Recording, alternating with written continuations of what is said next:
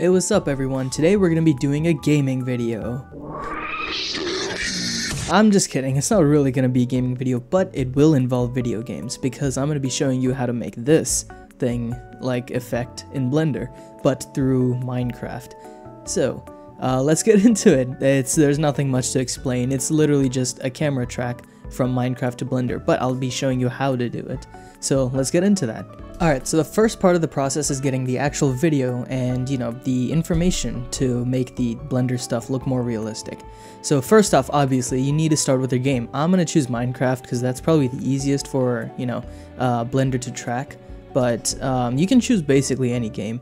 And Minecraft, I've seen those shorts where, shows the realistic water in the pond or whatever. And that's what I want to try to make this time. So, all you need to do, find like a flat area or something, and just dig a little hole. I'll do a 4x4. This will work perfectly. So, once you got your little hole over here, all you really need to do is just, I guess you go into survival first. Oh wait, no. Let's grab our little water bucket. Actually, you don't even need the water bucket, because what we're going to do is we're going to just overlay the hand and the hotbar on top later, because I'm not sure if camera tracking will work well if there's like just a hand and a hotbar down here, or any UI elements, like the center crosshair might even impact it. But yeah, all you need to do now is just press F1, and you'll go into this it'll just take away all of the UI, so you can just, normally it's to experience the game better, but this will really help. And one more thing is we should first turn off distortion effects, because it'll make sure that the FOV stays the exact same, and same with the FOV effects, just keep these both off. And you could also turn off view bobbing, so it's easier to overlay and you don't have to actually match the motion later. So we can turn that off and everything else should be fine. Do that, and this is our game. See, I'm sprinting and you can't even tell because you just go a little faster instead of the FOV going higher. That's pretty much it. Now all you need to do is record your video. I already got my video recorded, but you guys can do whatever you want. Start off over here or something, look around a little bit to get some information, and then once you got that, just start here. Go close, make it like you're pouring out the water bucket, and oh my god, looks so cool. Wow, amazing. Something like that. Anything can work. So once we're done with that, what we need to do is we need to get the overlay of our hand. Alright, next what you have to do is grab yourself some glow item frame, oak planks, and an empty map. So what we're going to do is we're going to make this empty map all green, or if your skin color, or your skin color is green, make it some color that isn't anywhere on the UI. I'm going to choose green because I think that'll work the best. We just go a little far, somewhere over here, we grab our map, and we make it first. Now you can see this map is pretty big, and it's not all completely green. So what we want to do, let's just go to the edge of the map, somewhere over here. Let's say about here. That should work. Make sure that you're on you're a dot on the map and not an actual arrow. Just go back. Take note of this XYZ coordinates. So just press F3 if you want to get the coordinates. All you need is the block -443 and -64. The Y coordinate doesn't matter as much. Now let's go onto the other side. Right about here should do. Alright, you do that and make note of the actually you don't need to make note of it, so all you gotta do is type /fill. There we go. That should fill this up. I don't think I got the coordinates right. Nope, not at all. It's like halfway. Let me quickly do that again, I guess. Alright, the coordinate was actually -445, not 512. So if we do that again, and we just break these, if we check our map, it should be completely full. So if we explore this area again, there we go, we got a completely green map. And now, just to make sure it doesn't update when we, delete everything, let's just go to the corner somewhere here, like down here, grab a cartography table, and a glass pane. There we go. Just put this somewhere over here, grab your map, put your map in first, and then put the pane. This will basically just lock it, so if you put anything on top of here, like say a few of these, it won't really show up on the map. So it's a good way to lock stuff up. And we can just delete this. So basically you just need to do the same thing, but type in air instead of lime concrete. So literally just put this command in and it should delete everything. There we go. Alright, next what we need to do is we go and we need to make a little box around us. So the reason we're using maps and glow item frames is that when we make a box like this, right? Something like this with just lime green concrete, there are a lot of shadows and you can't really light the scene properly, right? Like this. But if you were to use a glow item frame and your map, it is completely green. Oh wait, what? Oh, probably shouldn't have made the thing with that in there. Oh, it's probably because we're still in the map area. Alright, let's go to a different spot, maybe somewhere over here. So we put our thing here. There we go. Yeah, it works this time. So we put all of these everywhere here. And we just put these on. Perfect. Just rotate these. I don't know what's wrong, but there we go. See, it's literally a complete green void. So if we press F3, now we can just record our camera. So, like I said before, we can turn off view bobbing, and it doesn't matter, we don't bob when we walk, so we just need to do the turning. That's, like, you know, the most important thing. So what you want to do now is, we'll keep the map just in case I accidentally destroy one of these. Grab a water bucket right here, and just, you know, do the motions. Just look at the video that you made and try to motion match, I guess, as best as possible. And the best part about this is that you can, it looks like you're, oh. Okay, that's gonna be annoying. It looks like you're doing something, but nothing actually happens. See? So it's perfect for this kind of stuff. So all you need to do, record yourself doing this as well, and you got your overlay. And now we just need one last thing. Oh yeah. We can just keep it here, just in case. We just need one more thing from here. Let's actually just delete this. Now we just need a panorama, or an HDRI, of the environment, right? So let's just do this. Stand over here. Let's give... Or actually, we don't even need that. Just fly up a little bit, like somewhere over here, right? And make sure your FOV is set to about 90. There we go. Actually, you have to set to exactly 90 for this to work. And to get our panorama, we're just going to make a cube map, right? We go over here. We go over here. We can just type task/tp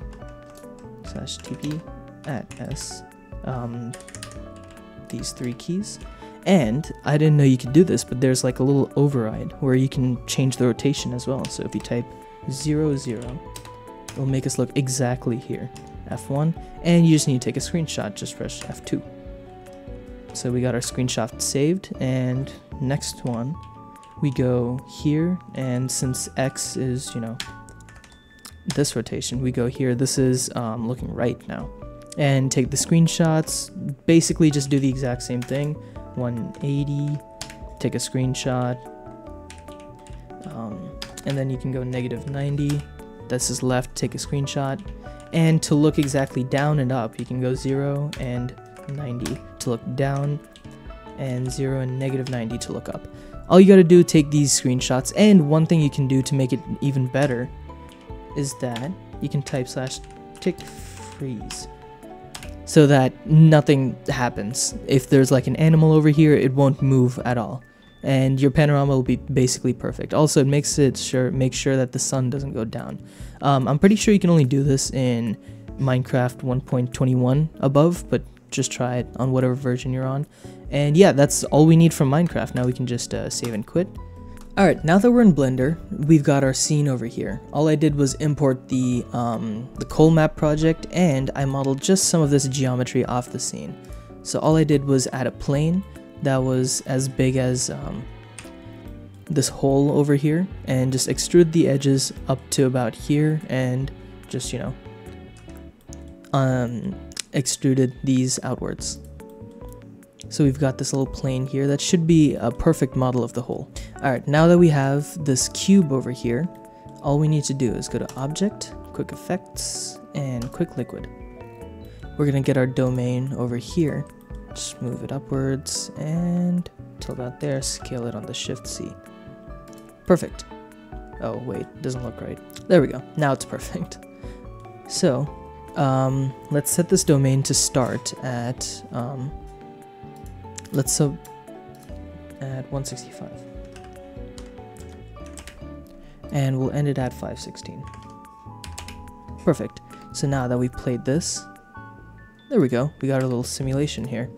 And if we go into the camera, it looks perfect. For this, we can just change this into a shadow catcher, right? And hide that for now. That looks pretty cool.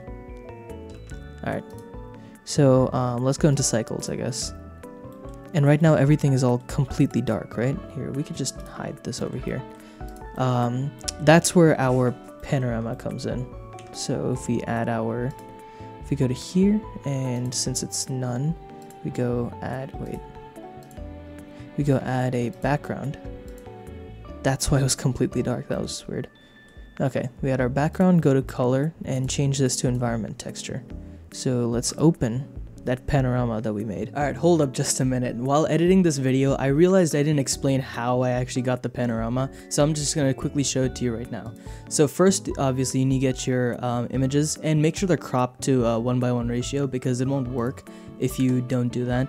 I have this little script that I made, mostly ChatGPT, but it basically just converts these 4 images into a cube map. So all you need to do to use it is we go to our terminal, we just run python script.py face 2048. That just means how big you want the image. 2048 is like the max you should go. There's really no reason going above it.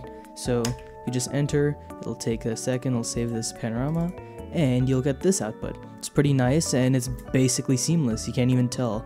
This is probably, I think somewhere around here is where, you know, it switches, and you can't even tell. So yeah, that's basically how you get it, and let's continue on with the video. There we go, panorama.png, that should be fine. Let's also hide this point cloud, we don't need that anymore. Let's turn this off transparent right now, so we can make sure that this lines up with the background. So if we go here, we go transparent. Just make sure that this looks a little different. The sand is supposed to be on this side, and there's some pumpkins there as well. Let's just rotate this, I guess. So all we need to do, go here, go to world, and just give this a mapping. And we just rotate on the Z until we find exactly what we're looking for. I'm pretty sure it's supposed to be like there. So we put it to 90. And that should give us accurate reflections. Go back to our object, and let's set this back to transparent. And we can also bump up the exposure, or the strength, to make it look a little more realistic. And this thing should actually also have the texture projected onto it.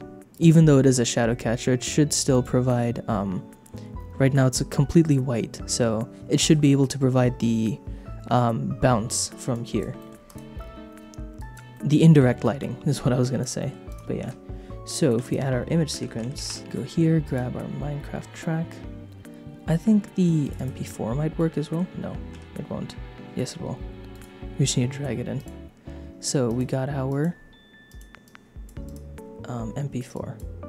Put this into here, and make sure that we texture map it to the window, like that. And obviously, put the frames to what, 516? There we go. And we can also change this to clip. Perfect. Let's change the roughness to a bit rougher, a bit more metallic. Since it seems like it's a lot green. Oh, let's make sure to change this to, in our color management, change this to from AGX to standard. It should make the colors look more true to the video. So let's put this back from transparent to, where was it? Yeah, from transparent to normal. Since this is really green, we gotta change that. It might be in the color management here, maybe from sRGB to filmic? Maybe? No. I guess we'll just play with these settings until we find what looks good. I think sRGB looks the best, but it's still a bit too dark. So if we bump up the strength maybe. How about instead of bumping up the strength, we go to world and we take anything that's bright and just make it brighter. So we take the color into the strength and just add a multiply node. Right there. If we turn up the value, it should make the sky look brighter. Whoa. And the ground look a little less bright, I guess. Let's go back to our object. If we put this into here, just make sure, yeah, the color is the same. But it's just very green. I guess if it's completely metallic, it looks pretty good. Maybe if we add a little bit of emissive. Yeah, I think that looks good. Let's put it back to transparent and make sure this is a shadow catcher again. Honestly, that looks pretty good, not gonna lie. And transparent, if we turn off transparent glass or turn it on, yeah, it doesn't do any of the distortion, which I like. So there we go, that's basically it, right? It's got some nice blue water here. That's basically all you want to do. Put this to EV for a sec. Nope, that does not look good at all. So yeah, that's basically it. You got your tracked thing. You can add whatever you want here. For example, if you want a little, I don't know, statue. You can add this little porcelain rabbit statue. If we just scale that up.